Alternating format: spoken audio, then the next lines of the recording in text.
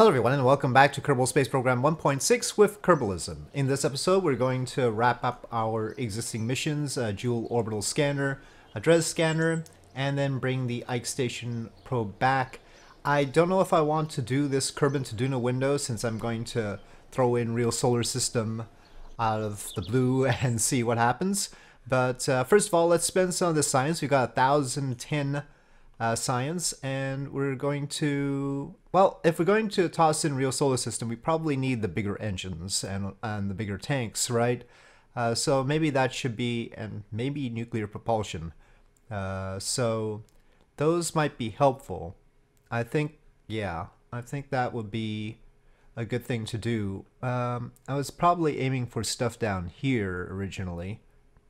Yeah, maybe not so much down here. Ion engines would be nice. I mean, they take a lot of time, but if I'm not putting realism overhaul in, they don't take nearly as much time as the real thing, so not too bad actually. Very expensive, of course, but could be used on some sort of bus, some sort of transfer craft. Requires all, though. Requires unmanned tech. So let's see, if we unlock that, that's 850 down there. And then maybe 850 up there. Well, that's basically all our science. If we decide to get this, that's an interesting KIS inventory thing. This has the tanks. It doesn't have the very largest tanks, but it has 3.75 meter ones. And then this, which has these engines.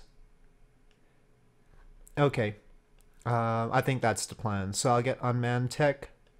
I'll get ion propulsion. Breakthrough. We now have access to xenon gas in some sort of processing thing. And large volume containment and very heavy rocketry. So, yep, we're doing well. And let us proceed with our missions. Okay, so here we are with this probe trying to get it into orbit around Tylo. And we will proceed. Communication is spotty. 1%, you know. Well, we do what we can. Now we're going to do this burn with this probe, but then we have to turn to the Dres scanner, which is entering Dres SOI. So basically with these missions, I'm sort of satisfied I've, come to grips with Kerbalism. The reason being that with crewed missions, sending a crewed mission out to Jool, they'd be able to fix stuff. And so, I mean, in a way, it'd be more difficult because of life support and all of that. And we've seen the radiation issue, which, I'm not entirely sure how to deal with except for using that cheaty sort of hitchhiker can sick bay. Ah, we need to use the backup propulsion. The main propulsion system malfunctioned. The interesting thing about real solar system is that to get to the moon in real solar system takes more effort than getting to Tylo and coming back. So it's gotta be an interesting challenge. I've never actually sent a mission to Earth's moon with the stock parts. So that's sort of why I'm looking forward to that, because I've never done that before. I've gotten into orbit around Earth with the stock parts, of course. Otherwise, as far as Kerbal missions to the Jool system, I've done most of these things before. So doing them again wasn't going to... I've got a basic sense of how this all works. And it's gonna be much more interesting to scale up and see the struggles there, especially as we get more powerful parts. And I mean, right now I don't need them, so I just simply do not need those parts for anything but like an Eve landing and return mission. Don't even suggest that. I mean, I'm not gonna do it. That's just frustration. I know, ISRU, yes, but I don't want to. I don't want to. But yeah, other than that, I think Real Solar System will provide the interesting challenge that I seek. And it's also where I eventually want to use Kerbalism. Okay, let's see if that did what I wanted it to do. Okay, well, a polar orbit would be great for this. So I can do the surface scanning. And that will be an easy orbit to make. But we can't do that yet. We need to focus on DRES. Okay, here we are with the DRES scanner, and its survey scanner is already deployed. Communication is fine, 65%, but the margins on the Delta V are tight. And as far as systems are concerned, this still seems to be working, which is good, because I don't think we had a backup propulsion system on this. I don't see the little ant engines. Okay, so let's just hope it holds out for the next day. I mean, in general, if you're concerned about grasping real solar system, you just have to think of the moon as Tylo, and like getting to Earth orbit as like getting to Joule. It's actually more than getting to Joule. It takes about 3,000 meters per second more than getting to Joule. But in principle, you know, basically you can think of, you have to get into Joule orbit to do anything, and then you've got basically the scale of things about right. And then the moon is like Tylo after that. Except Tylo has much more gravity. Tylo has a lot more gravity. And I expect that for the time being, a lot of our activities will be between the Earth and the moon. Okay, inclination seems okay, yeah. That'll be fine. That periapsis is too low, though. It's gotten super duper quiet, I feel. And I think that's because nobody ever goes to DRES. There's Eve, there's Kerbin, there's Moho. We can sort of see them. Hey, there's Joule even. They're all of the other planets are like on the opposite side of the system, as far away from DRES as they can get. Okay, where is DRES? I can't see it anywhere.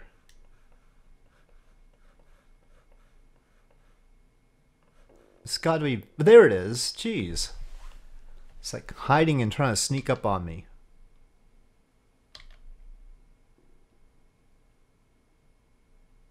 Okay, we better check communications. That's probably not... Is that really the line back? Okay, it is. Okay, that should remain fine as we do the burn.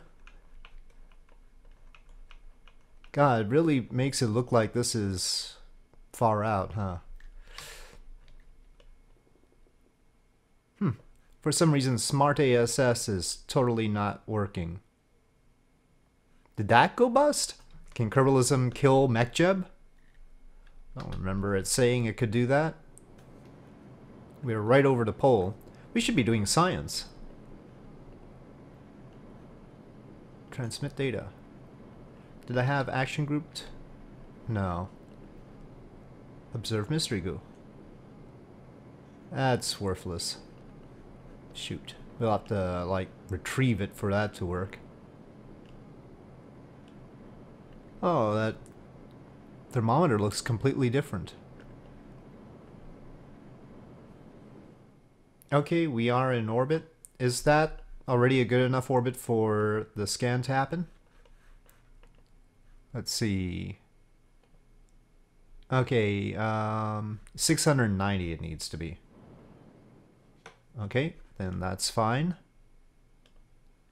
Okay, uploading data. We did that, 60 science added. Okay, and, well, I guess we could check the overlay. Mostly interested in ore. Okay, well, there's some ore. 70% cutoff. Nothing over 80%, but we've got some ore here. It's not hopeless. And partly I'm wondering what is going to happen with these scans and these satellites when we change to real solar system. Where will they end up? It'll be an interesting thing to find out. Dres, the mysterious. Always so shadowy. Oh, was the previous one already high over Dres? Maybe. So how low do we have to go for low over Dres? Well, let's go to periapsis and see. Well, that's below 32. Still high over. Okay, well, we're gonna have to get lower. We can't quite land this, unfortunately. We don't have enough delta V for that. But I just want you to know that I thought about that. Okay, that's under 20. Okay, finally near Dres. Good.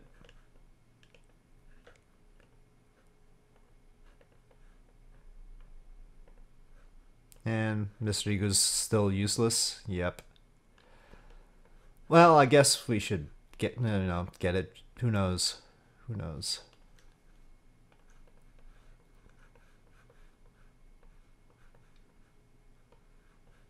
All right, I think our business here is at an end. Let's go back to Jool.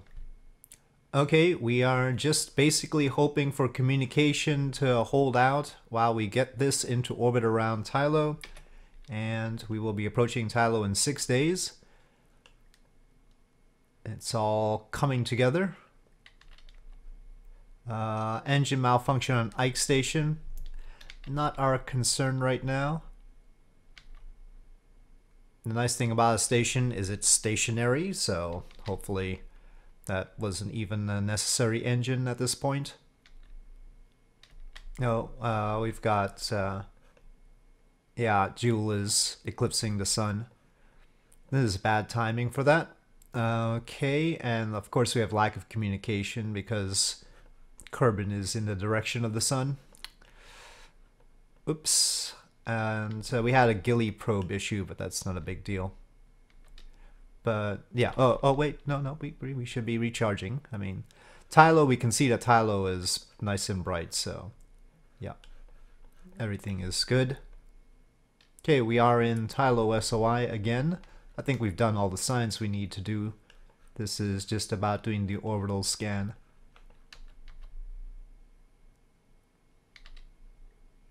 And we are at a good inclination for that scan. Okay, let's begin capturing here. Since we're on the backup propulsion, it might take a little bit of time. Smart ASS is working fine here. Still 1% signal strength. Lots busted on here, an antenna, the main engine, this solar panel, this solar panel. Still, redundancy worked out for us. Let's see, what altitude do we need to be?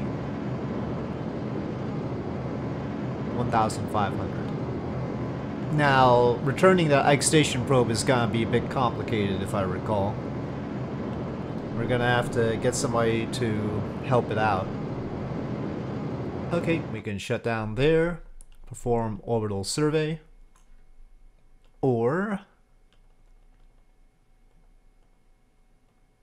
well, pretty high concentrations of ore in certain locations. We got 80% patches, not 90% though. Overall, it's only 4.4%. Dres had 5.1%. Okay, well, that is done with the bare minimum of communications. And yeah, this has done its job. Let me take a look at that Ike Station probe and see what shape it's in. Might be in worse shape after the 308 days of its trip. Okay, well, what's interesting about this situation is that we still have this docking port here. And we don't have the parachute, so that's a problem. But we still have the docking port. So maybe we should fix up a mission that can intercept this, dock with it with parachutes, without sending a Kerbal up necessarily. And see if we can do that instead. It'll be quite an intercept though, considering it's coming in like this and polar. But yeah, maybe.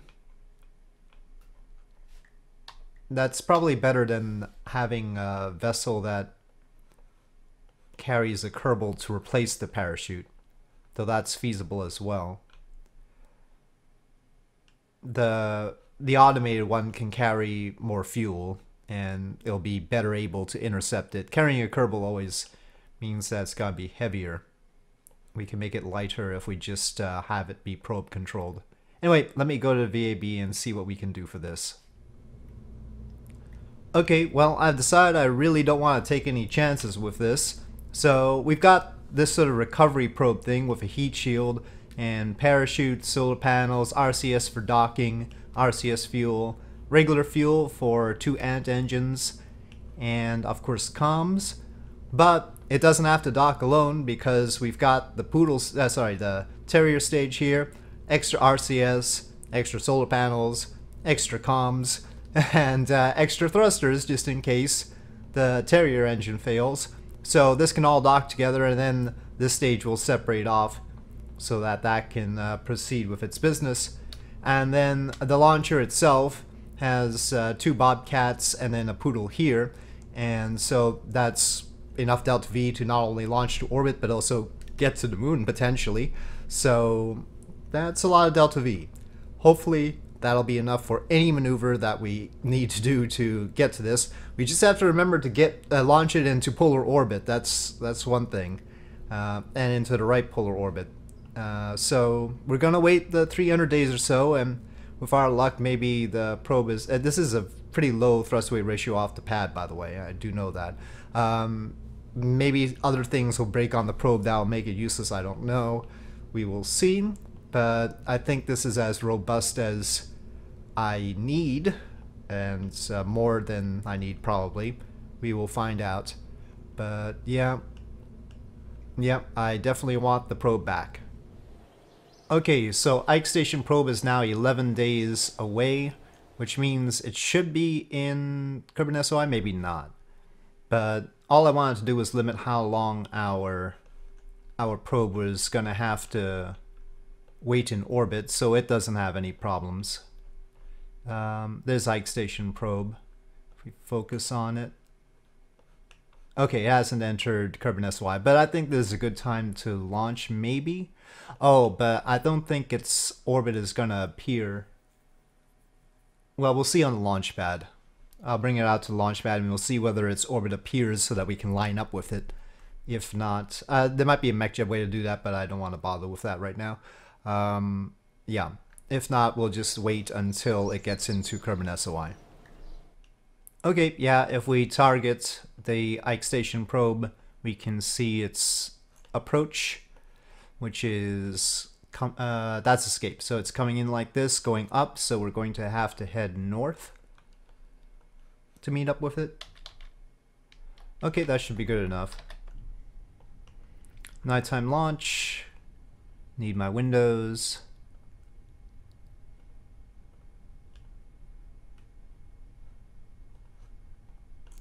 Okay, here we go. Just placing this into orbit. Maybe I should have a second one. I mean, I really don't want to mess this up, but this should do it, right? Anyway, launch.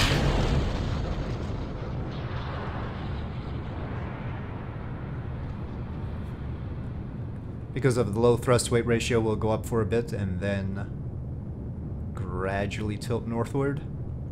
While I'm at it, we should definitely say heading 0 there.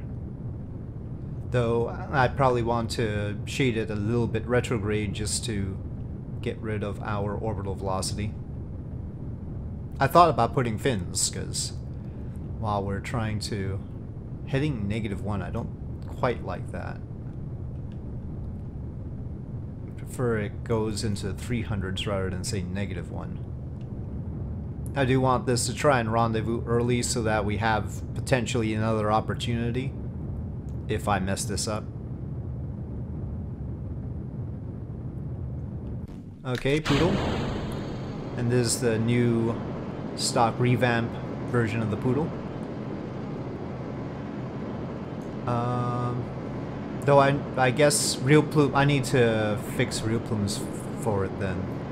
It looks like the real plume is still the 2-nozzle version. Stock revamp needs to have a patch for real plume. Let's see, well, roughly there.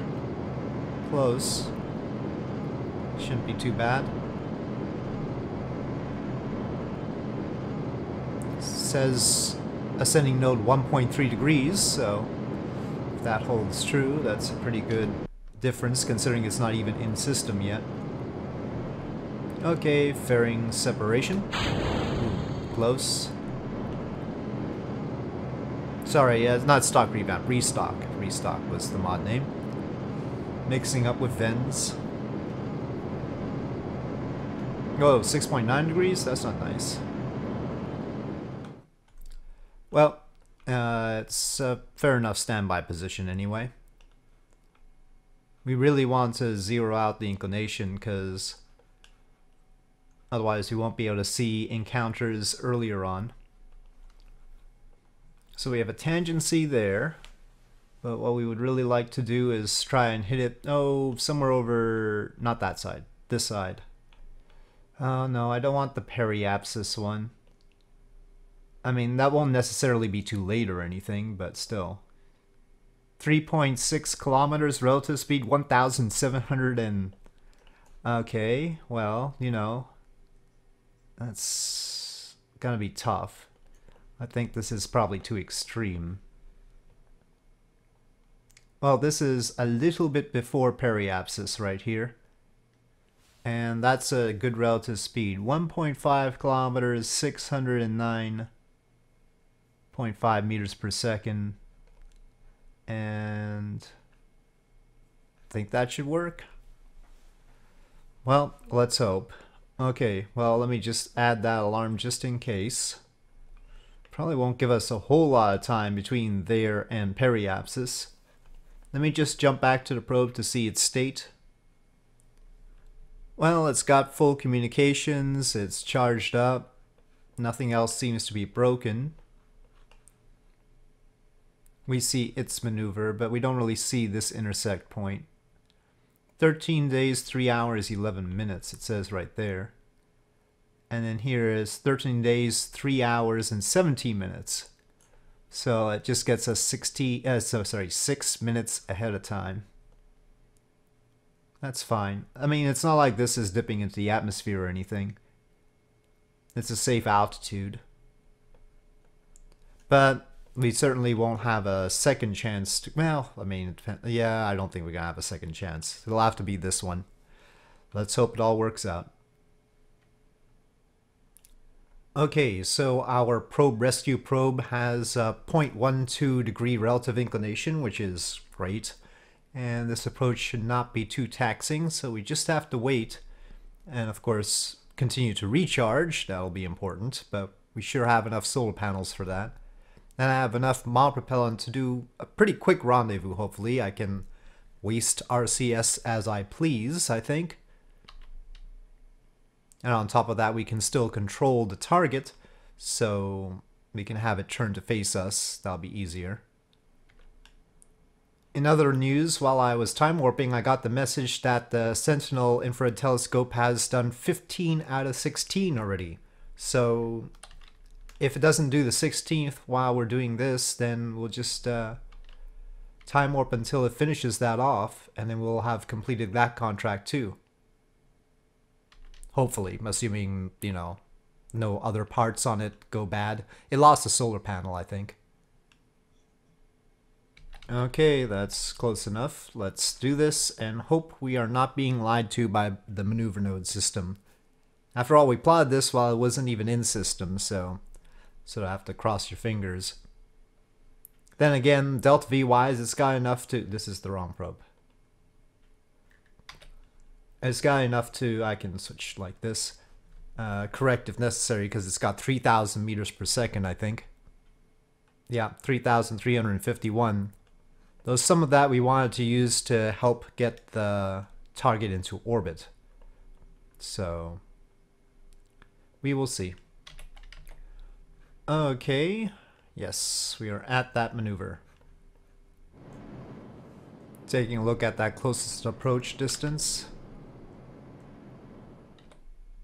Okay, that's good enough. 1.5 kilometers. All right. In one day, huh? Well, I hope it'll count for the contract if we dock this to the target and bring it down. Sometimes I'm not 100% sure how the contracts are gonna take a certain situation. I'm pretty sure the Terrier's fairly vigorous about its burn. Yeah, it can cut that difference pretty quickly. Okay, but this engine first.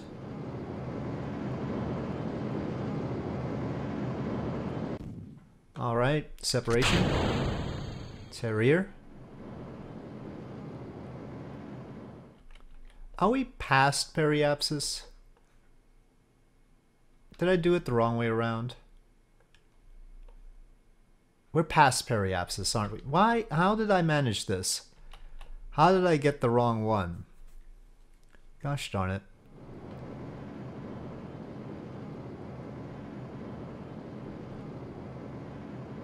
I thought we were gonna meet up with it prior to periapsis. But we are certainly going up now. Well, one reason I packed so much Delta V is in case we met up with it after periapsis, and therefore needed to do a serious retro burn to get into orbit around Kerbin.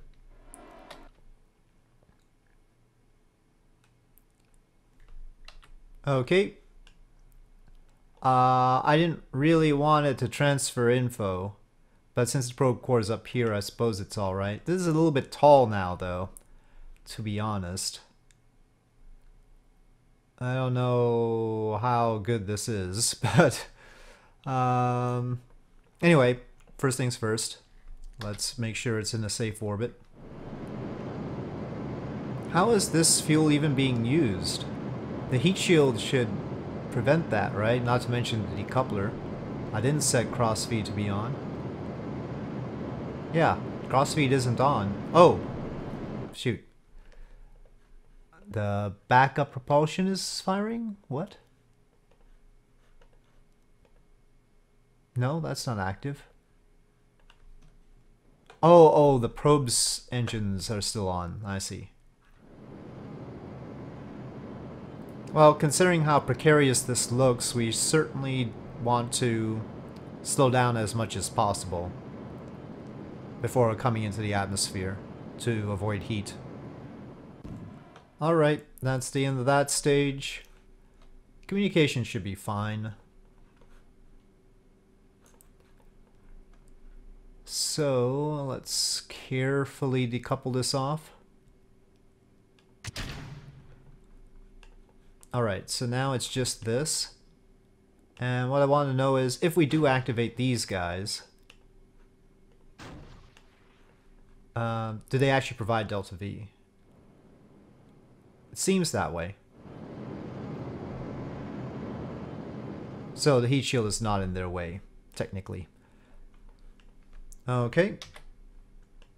Well, we'll go to apoapsis. Well, I want to bring the orbit down. So first we'll go to periapsis, bring the orbit down, and then we'll dip into the atmosphere.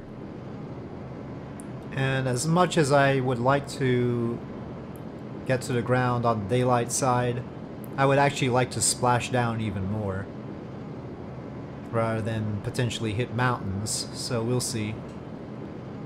Not that my history of planning these sorts of things has been particularly good. We could do something like that, and that could end up pretty close to the KSC, actually.